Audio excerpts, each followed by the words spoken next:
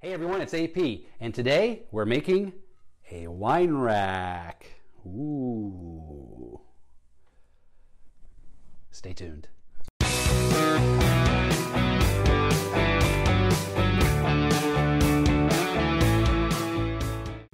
This was a Secret Santa present, and I knew the person was a wine fan and had just recently moved into a new apartment, so this made the most sense to me.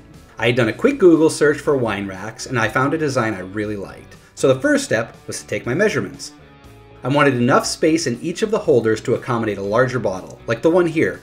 I didn't know my recipient's wine taste, so I went for the largest size possible. Once the measurements were made, it was time to start chopping wood.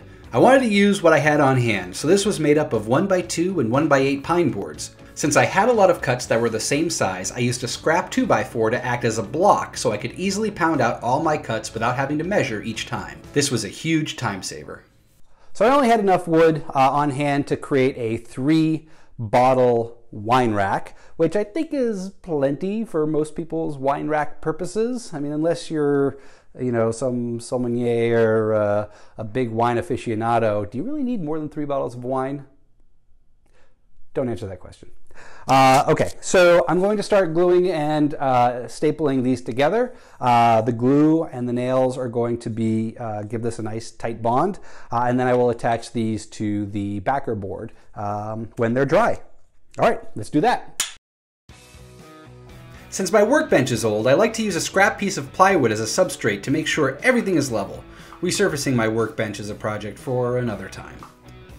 To create the shelves, I simply glued and then nailed everything together. Once all 4 were complete, I laid them out on the back of the 1x8, making sure I had an equal amount of space in between each shelf. I then marked where each one sat so I could have a visual guide for where my screw holes will go. Well, if we dated in my 20s, you know I like to overkill things. And this wine rack is no exception to the rule. I am going to countersink screws through the back into the shelf and glue this on so the wine bottles are not going to weigh these down. So let's start screwing.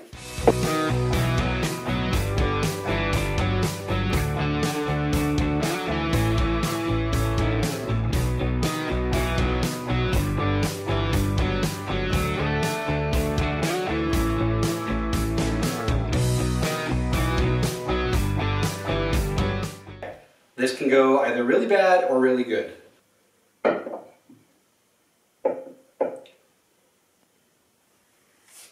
It's holding it. Not that heavy. Cool, all right, I'll take it. I call that a win. All right, moving on. We're in the home stretch. To get the angles right for my crossbars, I simply grabbed my 1/2-inch finish board scraps and eyeballed the angle. Marked with the pencil, and then I took them over to the chop saw. I then glued and nailed each piece in place. I also wanted to cover up the screw holes on the back, so I made some plugs and hammered them in. The sander will take care of the bumps. Finally, I put some putty on the nail holes. After everything dried, I gave it a good sanding with 80 grit paper, working my way up to 220. I then stained it with ebony. Since I was using materials I had on hand, that was my only option, which was great since the person I made it for's color scheme was darker tones. Score. So as you can see, we have some imperfections here. So this is due to, I guess I didn't wipe the wood glue in time and the stain couldn't penetrate. So we have this weird glob here. And then up here, I think there's a similar story. I don't know what exactly happened there, if that's wood glue or what. And then there's another one down here. So what I'm going to do, I could do a couple things. I could sand this down and then restain, which is perfectly fine. Or I could add some character to this and kind of chip out these pieces. So I think I'm actually going to do that. I'm going to take like my chisel and just kind of chip this out here, maybe indent that there, and see what kind of character that adds to this. Let's see if we get some there too. So, all right, let's give this a whirl.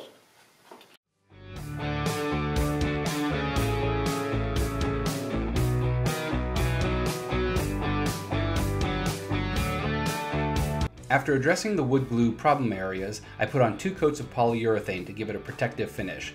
I went with a semi-gloss because, well, that's what I had on hand. To help get a smooth finish, I sanded in between the coats of poly with 400 grit sandpaper and gave it a good wiping with the tack cloth. Last but not least, I put on some hanging hardware. I wanted to make sure my Secret Santa recipient had plenty of options for placing this in her new house. I added some wood glue to the screw holes for added stability. We're now ready for the wine bottles.